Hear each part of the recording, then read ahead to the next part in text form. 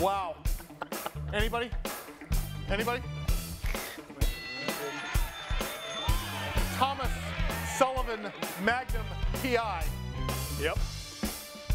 Big Biz Show's on the air. We are brought to you by Prudential. Let Prudential be your rock for retirement. Also brought to you by Splash Beverage Group. You know them, you love them. Stock symbol SBEV. Let's not forget Northwest Biotherapeutics. Good friend Les Goldman likes to be on the air today with us. Bayer Advance, better science, better results. Don't take any. Bayer Advance actually for fertilizer. Don't be sprinkling on your Wheaties. Little company like called Starbucks, as well as Bloomin' Brands. Their fine family of restaurants, Outback Steakhouse with authentic Australian food. You have those bloomin' onions growing on the side of the road there in Aussie. Nice job, guys. Wow. I can tell you the band doesn't ever have to rehearse. Like, rarely. They can just start playing stuff. But this has been a passion project of James East, our bass player. Like, this is like maybe the only song in the 10 years I've been playing with James that he's ever actually worked on. What is with it? James, vocal open. Like what is it? It's Mark. It's such a heavy. Oh, is it? I blame Mark. Mark Hattersley. Yeah, exactly. All right. Hey, listen, once again, our good friend John Rood is with us. John Rood is the CEO of a company called Momentus.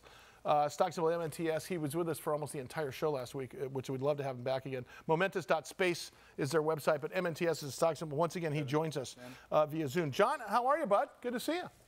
Doing great. You guys are looking good there. It's not quite as up close and personal as last time, but looking good. Well, you're good. like a 30-minute flight down here. We should demand that you come in studio every week and just get you out of the office for a second. Hey, listen, I want to talk real quickly just about a teachable moment for our audience that we talked to the highest technical trader in the world, and then we also talked to the folks that are just getting into investing. You guys had a board meeting today. What goes on in these board meetings that investors and shareholders, I know you can't be specific on some stuff, but talk about the purpose of a board meeting, because this is a really important part of a publicly traded company. The reason is that the board of directors serves at the pleasure of the shareholders, and the CEO serves at the pleasure of the board of directors. So there really is a co-ownership type deal, and you, although have autonomy in your decision making, it is a group decision. It's a bit of a checks and balances type thing, isn't it, John? It absolutely is. And actually, the meeting we had today was a special shareholders meeting in which anybody that holds shares in the company can participate. They vote on key questions. And we recently had a board meeting, and you're exactly right. Boards really oversee, their role is to protect the shareholders and oversee management and make sure that the company is maximizing value for shareholders. 45. In our case, we're really blessed that we've got a very strong board that has a lot of experience in a variety of areas, and they definitely are pushing me, pushing management to make sure that we're doing everything we can to maximize the value of the company, both in the near term as well as over the longer term. John, are you allowed to talk about the shareholder meeting that went on today? I am. We had a public shareholders meeting, and the purpose of today's meeting was to approve a couple of questions. The main one was, can we do a reverse stock split, meaning trade one share for, in our case, for 50 shares of Momentus going forward. And so the special shareholders meeting occurred.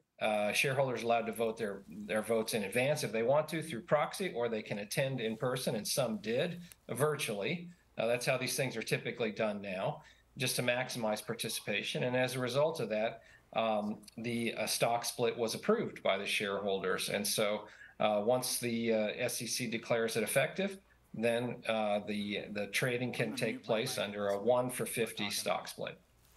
So my question for you, John, is are you happy with the outcome today? Are we happy with the board outcome as well for the board of directors meeting that you just had? Yes, I'm very happy about it. The management had recommended that the shareholders approve that. And what it'll really allow us to do is reset the stock price at a much higher level, which will allow for more trading, we think. This is what we expect in the stock, and make it easier for us to raise capital.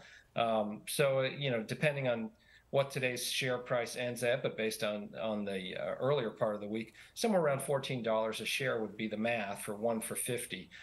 If that, assuming the price stays the same as what it was in the rearview mirror here in the last couple of days. For the board meeting, I'm also very pleased with that because I've got a very involved, very both aggressive but also supportive board that wants to see results, that is really pleased with how much we've demonstrated in the technology, and they contribute a lot. I mean, we have people like the former head of the Export-Import Bank of the United States, wow, people that served as chief finance officer at Lockheed Martin Space Systems Company, been at other major aerospace and space companies, and then some of them from the financial sector, that this was their background. And so we've got this nice mix, and probably the rock star of the group is Chris Hadfield, who was Canada's first astronaut in space and became the commander of the International Space Station, as kind of an international celebrity in this area. That's fantastic. I didn't know that Canada had a space program. Well, they fly with the Isn't US. that funny? I mean, you don't think about that. Here in the United States for a while. Let's talk about Momentus. For the people who haven't heard you talk about Momentus, really interesting because you conducted your first launch of your Vigoride spacecraft last year. I beg your pardon. It was on May 25th, if I'm not mistaken. And you've deployed 13 now. You had 7 when we met. 15 customer 15. satellites. My goodness. And the next one is when, John? We're going to do another launch in November, and we'll carry at least 3 customer satellites to orbit then, potentially up to 4. So we've done 15 to date, and we flew 3 of our Vigoride orbital service vehicles, like shown here in the video that you've got up.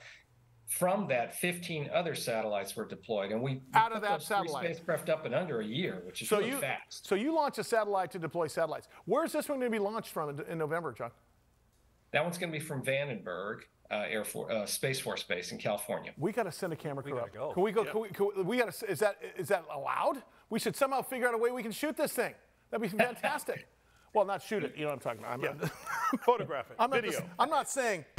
I'm talking about actually film the thing. Yeah. Boy, suddenly there's black helicopters outside the studio. Yeah. John, you guys have made significant progress in the last year, becoming publicly traded on NASDAQ, putting your spacecraft through this sort of rigorous testing ground. I keep on getting emails, especially after the last long interview we did with you, which is fantastic. Talk about again what this thing looks like in 5 years, because look, this wasn't something we were talking about, space infrastructure, so to speak, 5-10 years ago. Okay, I mean, I know it was on the radar 5 years ago, but we weren't really talking about it. Talk about now what we look like, as we've seen the internet grow over the last 20 years, or we've seen cell phones grow over the last 10-15 years. Talk about that a bit. You're seeing commercial applications in space begin to replace those that have been done on Earth. And that's driving a demand for a lot more satellites, a lot more things in space, and they're much smaller and more capable than they used to be. So much more numerous. And there's also a need and a drive towards in-space habitation and manufacturing. A lot of private space stations raising significant amounts of money, and they're going to replace the International Space Station. NASA's new model is going to be to contract with private companies to provide this service. It creates a need for in-space infrastructure to transport these satellites, to reposition them. And just to give you an example of the huge growth in the number of satellites, last year there were 2,500 roughly launched. The GAO estimates that in 2030 there will be 58,000 in orbit.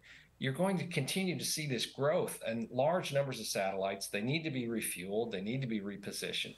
And we not only provide that service to deliver them to the custom orbit and provide this service, but we're also building satellite chassis or satellite buses. And we think that's going to be a huge growth area for us because there's a big demand for smaller satellite buses like what we make. And what's interesting about the satellite bus model is you're talking about so many different verticals inside of your business then. Because suddenly this is not just a one-man or just a one-pony show, because you have so many other verticals that haven't even started yet, but are on the horizon now, because what you're doing now creates new business models all across the board, correct? Yes, and there's a very high degree of commonality between the underlying technology. So you're not spending huge amounts of R&D in order to develop that. You're just tailoring them for these other applications. So take the difference between the chassis that we use for the orbital service vehicle and the chassis we're using for the satellite bus. Very high degree of overlap there. Well, why do we want to do that? Because one, there's business to be delivering satellites and servicing them, but the satellites themselves, that chassis, is very valuable. There's an undersupply in the market, both for commercial needs and government. I mean, just earlier this week, the Space Development Agency of the DoD announced a contract for 2 contractors to produce 72 satellites. It's over $1.5 billion split between the 2 of them. We at Momentus have bid for the next tranche of that's going to be awarded here in the fall, where the government is saying they're going to split a buy of 100 satellites between 2 companies to make 50 each. And so we're one of the bidders for that, and we really like our odds of winning. John, once again, always a pleasure to have you on the air. We got to get you back in studio. As Mike Costa passes out every time he hears about space infrastructure. Thank you, buddy. I appreciate it. We'll talk to you on and off the air. John Rood, of course. Oh, He's an amazing guy. The space transportation and infrastructure services industry. John Rood, Momentus. MNTS. Go to momentus.space. More BizTV coming up.